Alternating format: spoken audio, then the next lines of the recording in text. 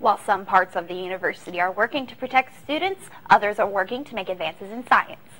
Some professors teach, some professors grade, but this LSU professor rocks out. Tiger TV reporter Kyron Lewis digs more into the story. Since the age of 5, Dr. Barbara Dutrow has always been interested in minerals. She remembers a trip she took where her mineral fascination ran wild. When I was about 5 years old, we went on a trip across the West, and my mom used to tell the story that I would put minerals in one door of the car and my dad would throw them out the other. Dutrow's favorite mineral is tourmaline. Tourmaline occurs in the Earth's crust and tells a story about the Earth's evolution. It's an amazing mineral that records information on the Earth's evolution. It's like a mini DVD. As a result of Dutrow's work, a tourmaline mineral was named after her. Dutrowite was discovered in the Apuan Alps of Tuscany, Italy by Italian scientists. Dutrow was ecstatic when she found out.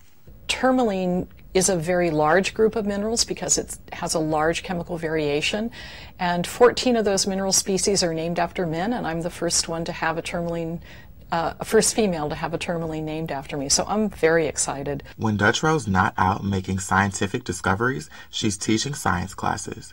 She likes to share her knowledge and see her students be great. These are these little vessels of information, and it's fun to teach about them and how different they are, but how much they're the same in what they tell us. And then the students, it is their first core curriculum course, so they have to reach, and the students all reach further than they imagine they can, become excited, and they go off into the world and do great things. Junior Rory Escobedo thanks Dutrow for the skills gained in her classes. Escobedo says one skill in particular has allowed her to be great. Now that I have this hard work ethic behind me, it makes me excel in my other classes. So now I'm heading off to field camp this summer, which is a field camp sponsored by LSU's geology department out in Colorado for 6 weeks. Dutrow is motivated by the excitement of new discoveries. Even though she has made many contributions to science, Dutrow says there is still a lot left to learn. For Tiger TV News, I'm Kyron Lewis. Students interested in rocking out can find mineral displays on the second floor of the Howard Russell Geoscience Complex.